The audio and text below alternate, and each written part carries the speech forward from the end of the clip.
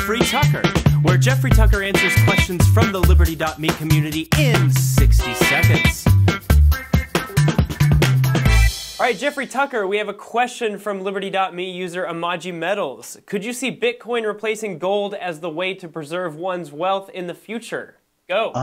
I have begun to suspect that this has already happened. I mean, I began to sort of think about this about 12 months ago when I started seeing, little upheavals in the world economy, geographically centered, and then watching the prices of gold and seeing them not respond, and then watching Bitcoin responding. And so I began to suspect that this is actually true, that it could be already the case that Bitcoin is the safe haven for at least a certain number of traders, but it's certainly, I think that's where we're headed. And why? Bitcoin has massive advantages over gold. It has all the usual monetary properties that gold has, but it's weightless and it's spaceless, and it takes advantage of the blockchain, which is far more compatible with what people actually want to do with money. So yeah, I think it is if it's not the new safe haven now, it's going to be in the future. Very cool. All right, thank you.